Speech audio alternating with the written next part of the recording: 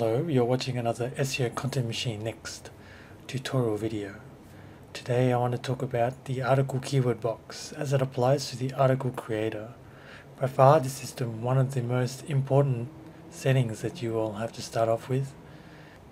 SEO Content Machine Next uses the article keyword and it plugs that into Google to find relevant content that will be used later to build your article. You have two options regarding the keyword.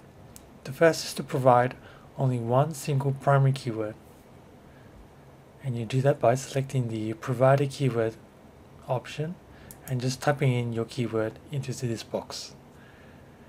It's worth mentioning also that you can use advanced Google search operators. If we refer to the right hand side here in the help panel, an example gives you in title keyword. Obviously, by doing this, you're going to find much more relevant content.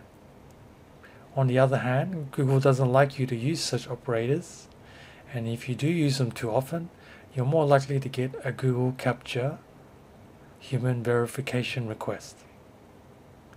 Option 2. Now, if you want to process hundreds of keywords to create content for a large blog, you want to create a file and paste all your keywords into that file.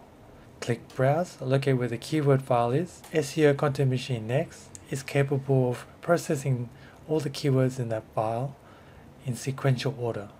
Even if you load a keyword file with thousands of keywords, if it happens to crash halfway through it, or you accidentally close the program halfway through, anytime you restart the task, SEO Content Machine Next is smart enough to resume where it last left off.